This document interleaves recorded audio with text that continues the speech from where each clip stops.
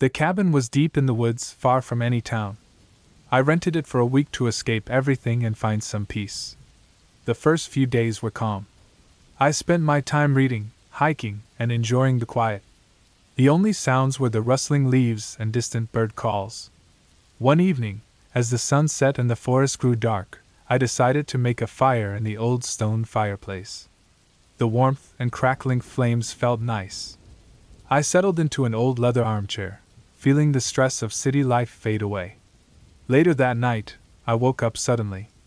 It was pitch black, the kind of darkness you only find deep in the woods. I reached for my phone to check the time, but it was dead. The cabin was silent except for the creaks and groans of the old wood. I told myself it was just the cabin settling and tried to go back to sleep. The next night, the same thing happened. I woke up in the middle of the night, feeling uneasy. This time, I thought I heard something outside. I lay still, straining to hear. There it was again, a soft rustling, like someone or something was moving through the bushes. I got up, grabbed a flashlight, and peered out the window. The beam of light cut through the darkness, but I saw nothing unusual. Over the next couple of days, the feeling of being watched grew stronger. I tried to enjoy my time, but I couldn't shake the feeling that something was wrong. On the fourth night, the noises outside the cabin became more distinct, footsteps crunching through the leaves, stopping just outside my door. I didn't sleep at all that night, clutching a heavy flashlight and staring at the door until dawn. The next morning, I decided to cut my trip short. Packing my bags quickly, I felt a sense of urgency. As I loaded my car, I noticed footprints around the cabin. They weren't mine. The hair on the back of my neck stood up. I tossed the last of my things into the car and drove away, not looking back. As I reached the edge of the forest and saw the main road, the tension lifted. I never found out who or what was out there, but I didn't care. I was just relieved to be leaving. I realized then that the peace and quiet I had sought could sometimes come with a price. The woods held their own secrets, and I was glad to have made it out safely. Driving away, I felt a mix of fear and relief. The cabin, for all its rustic charm, was not the peaceful retreat I had hoped for.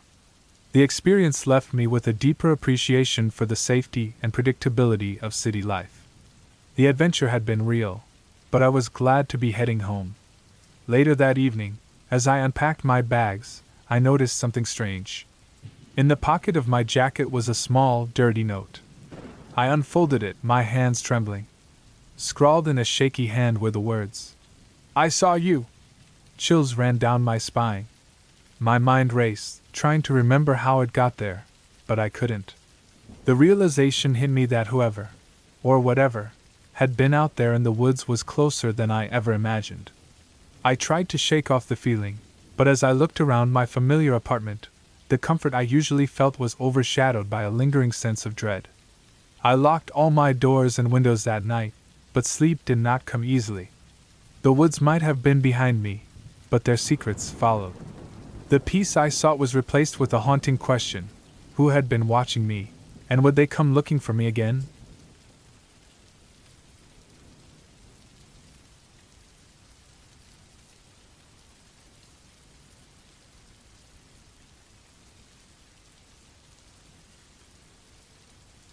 Last fall, I decided to take a solo trip to a cabin in the woods. I needed to get away from my busy life and find some peace. The cabin was deep in the forest, far from any other houses, with a small lake nearby. I thought it would be the perfect place to spend a week riding and relaxing. The first night was peaceful. The silence was comforting, only broken by the rustling leaves and the occasional call of an owl. I fell asleep easily. The next day was uneventful. I spent the day exploring the area and writing notes for my book. As the sun set, I made dinner, read a little, and went to bed early. Around midnight, I woke up to a strange sound. It was faint but steady, like a soft tapping. I thought it was just tree branches hitting the cabin, so I rolled over and went back to sleep. The next night, the tapping came back, only louder. It seemed to be coming from outside the cabin, near the front door. I gathered the courage to check, but found nothing, just a dark forest outside. By the third night, the noise had turned into a steady knocking. Each knock was firm and almost intentional. I felt a shiver down my spine. I grabbed a flashlight and looked out the window, scanning the area. The beam of light showed nothing unusual, yet the knocking continued, seemingly closer now. My heart raced as I realized it wasn't the wind or animals. It was someone, or something, out there. I blocked the door with a chair and sat in the living room, listening carefully. The knocking stopped suddenly, replaced by an eerie silence. I could barely sleep that night, my mind filled with fear and questions. Morning came slowly, and the daylight brought some relief. I decided to stay alert during the day and be ready for the night. On the fourth night, the knocking started earlier, around sunset. It was louder and more demanding. I felt a rush of fear and determination. I grabbed a heavy flashlight and carefully opened the door. The forest was still, with no sign of life. I shouted into the darkness, demanding whoever was there to show themselves. Silence greeted me. Suddenly, I heard footsteps behind the cabin. I ran to the back, my flashlight cutting through the night. In the beam, I saw a figure, a person, moving quickly away. I chased after them, my heart pounding. They led me deeper into the woods, where the trees grew thicker and the darkness was almost complete. Finally, they tripped and fell. I caught up to them and saw it was a young man, his face pale and scared. He muttered apologies, explaining that he had been living in the woods for weeks after getting lost on a hike. Desperation had driven him to seek shelter, and he had been too scared to approach directly. He had hoped to scare me into leaving so he could take over the cabin. We went back to the cabin together, where I fed him and listened to his story. Over the next few days, I helped him get back on his feet and contacted the authorities to ensure he got home safely. The fear and mystery that had haunted my nights faded, replaced by a sense of relief. As he was leaving, he turned to me, his eyes wide with a lingering fear. "Thank you," he said. "But there's something you should know. I wasn't alone out there. There's something else in those woods, something that watches." I laughed nervously, brushing it off. But that night, as I lay in bed, the words echoed in my mind. The silence felt heavier, the darkness more menacing. And then, just as I was drifting off to sleep, I heard it again, the faint, steady tapping at the door.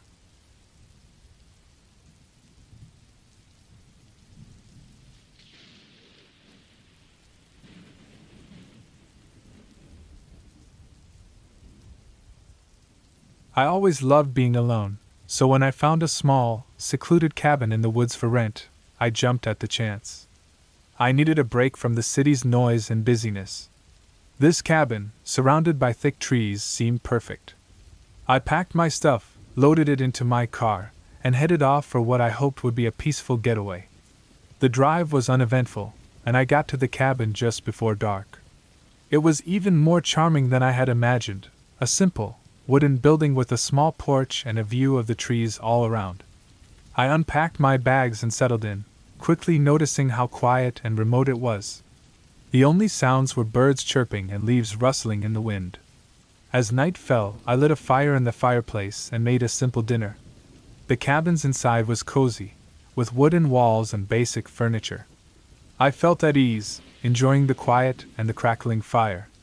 After dinner, I decided to read a book, something I rarely had time for in the city. Around midnight, I heard a noise outside, a faint, rhythmic tapping. At first, I thought it was just an animal, but the sound kept going, getting louder and more insistent. Curiosity got the better of me, and I grabbed a flashlight to check it out. I stepped onto the porch, shining the light into the darkness.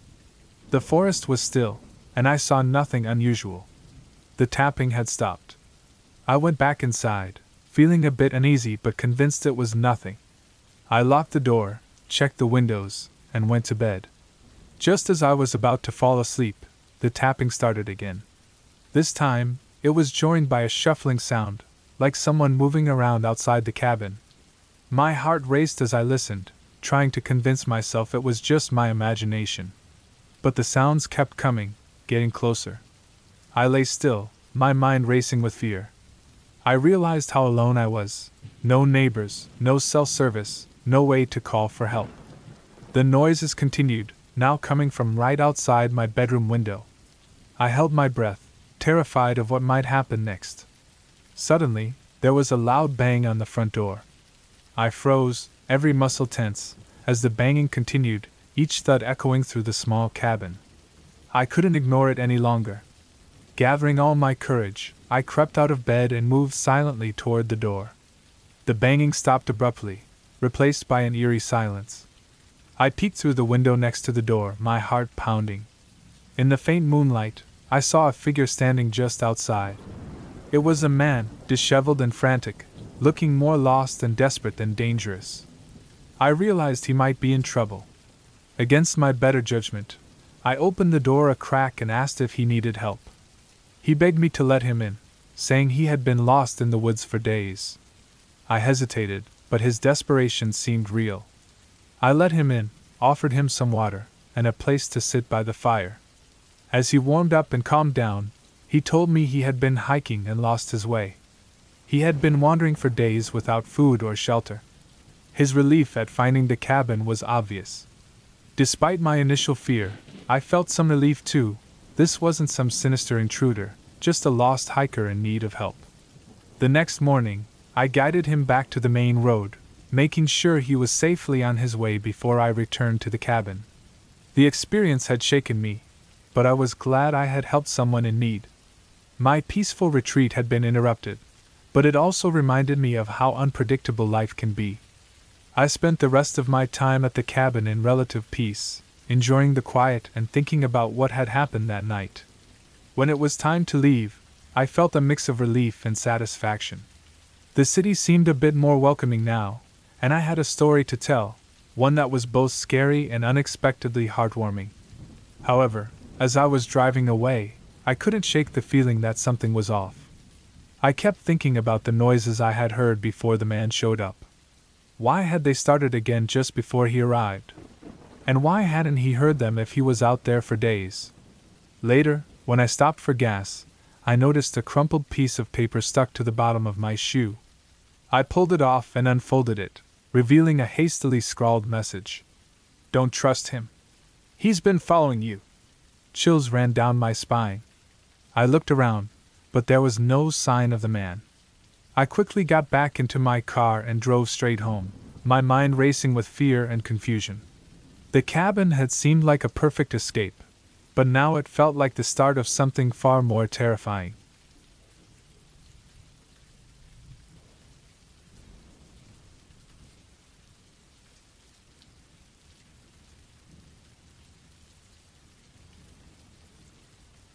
I had been looking forward to the hike for weeks. The path through the thick forest promised peace and a chance to clear my head. Armed with a map, a backpack full of supplies, and a good pair of boots, I set off early in the morning, the sun barely rising. The first few hours were calm. Birds sang, and the fresh smell of pine filled the air. The trail, though rough, was well marked. I walked steadily, enjoying the sound of leaves crunching under my feet. Around noon, I stopped by a small stream. The cold water felt good as I splashed my face and refilled my water bottle. The forest felt lively and welcoming. Little did I know, the real challenge was just around the corner. As I continued my hike, I noticed the path getting narrower and harder to see. I checked my map again and again, sure I was still on the right track. But a nervous feeling started to creep in. The trees seemed to close in, and the usual sounds of the forest grew quieter. Pushing forward, I came across a split in the trail that wasn't on my map. I paused, unsure of which way to go. Trusting my gut, I picked the left path. The ground got rockier and more uneven. I had to watch each step carefully. After what felt like forever, I reached a steep hill. Climbing it was tough, but I was determined to make it to the top. Once I got there, I realized I had no idea where I was. Panic set in. My map was useless, and my phone had no signal. I took a deep breath and tried to backtrack, but everything looked the same. The trees towered over me, casting long shadows. The sun was starting to set, and I knew I had to find my way back before dark. I walked quickly, hoping to find something familiar. My heart pounded, and sweat ran down my face. The forest, which had seemed so friendly earlier, now felt like a maze meant to trap me. Just as I was beginning to lose hope, I heard the faint sound of running water. Following the sound, I eventually found the stream where I had stopped for lunch. Relief washed over me. From there, I knew the way back. With new energy, I followed the stream downstream, eventually finding the main trail. The familiar sights and sounds returned, leading me back to safety. The sun dipped below the horizon as I stepped out of the forest, exhausted but safe. I learned a valuable lesson that day. Nature is beautiful but unforgiving. Being prepared means respecting its power. As I drove home, the fear and anxiety slowly faded, replaced by a sense of relief. I had faced the wilderness and found my way back. But as I pulled into my driveway, a chill ran down my spine. In the rearview mirror, I could have sworn I saw something move in the back seat. I turned around quickly, but there was nothing there. Shaking off the feeling, I grabbed my backpack and headed inside. Later that night, as I lay in bed trying to sleep, I couldn't shake the feeling that I wasn't alone. The next morning, I found muddy footprints leading from my car to my front door. The forest might have let me go, but it seemed like something, or someone, had followed me home.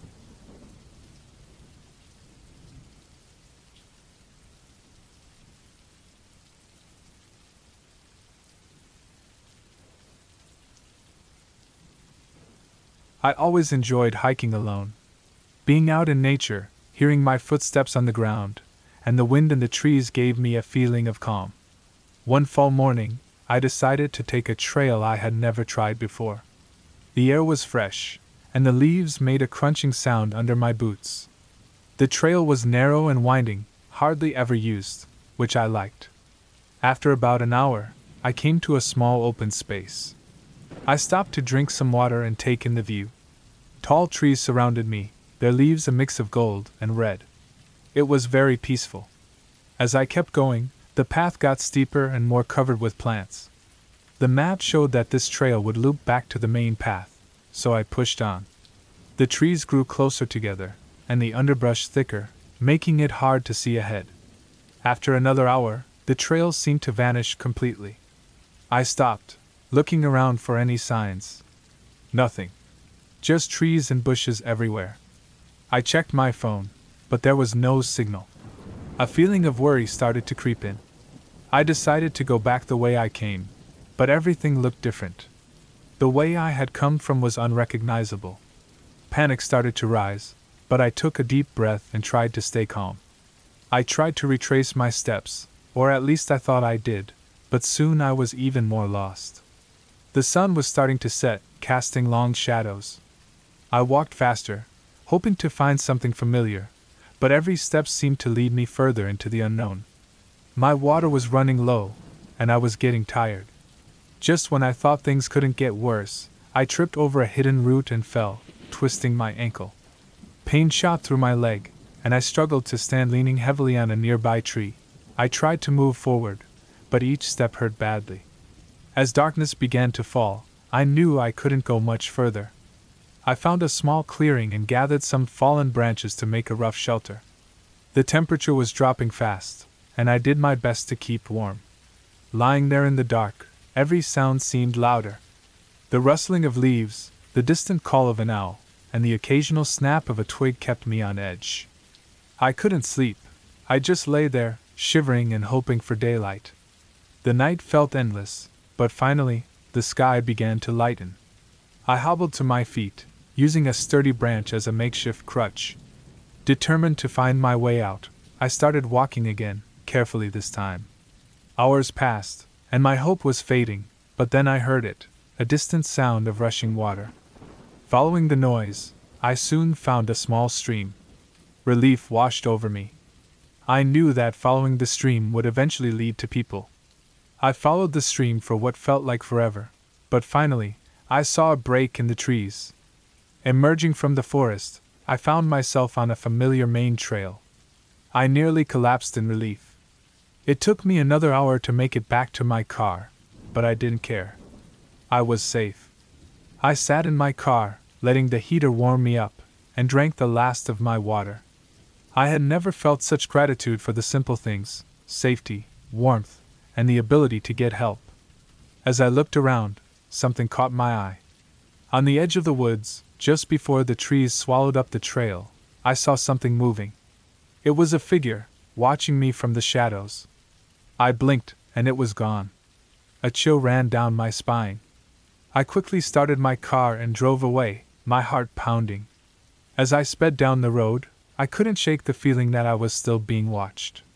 The forest had taught me a lesson about respect and being prepared, but it had also left me with a sense of unease. I knew I would hike again, but the memory of that figure in the woods would always haunt me.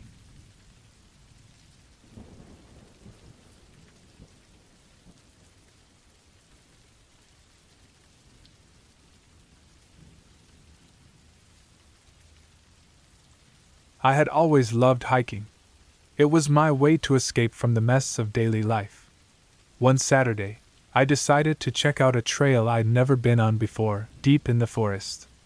The morning was cool, and the sun was just starting to rise as I began my hike. The trail was narrow, winding through thick trees and bushes. As I walked, I felt the usual thrill of being alone in nature, surrounded by the sounds of birds and rustling leaves. About an hour in, I noticed the path getting harder to see. The ground was uneven, and I had to watch my step to avoid tripping over roots and rocks. The further I went, the more alone I felt. The trail markers became few and far between, and eventually, I realized I hadn't seen one in a while. I checked my map, but it didn't seem to match what was around me. I was lost. I decided to turn back, but the forest looked different on the way back. Every tree looked the same, and the path I thought I had come from seemed to disappear. Panic started to set in. I tried to stay calm and remember my training: stay put, save energy, and use the whistle in my backpack if needed. I found a small clearing and sat down to think. The hours passed slowly, and the sun began to set. The temperature dropped, and I knew I had to get ready for the night. I gathered some sticks and dry leaves to make a small fire, hoping it would keep me warm and signal anyone who might be looking for me. The night was long and filled with strange noises. Every rustle and crack made my heart race. I barely slept, keeping an eye on the flickering flames and listening for any sign of help.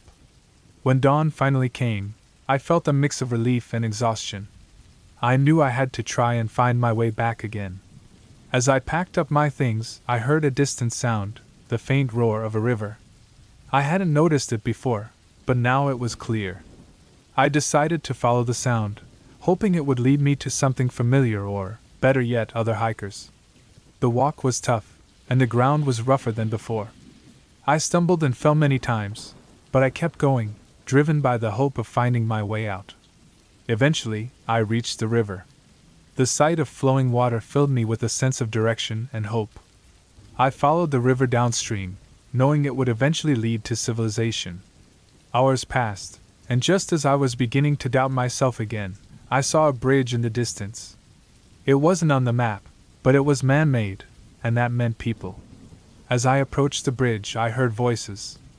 I shouted for help, my voice cracking from thirst and fear. A group of hikers appeared, their faces a mix of surprise and concern.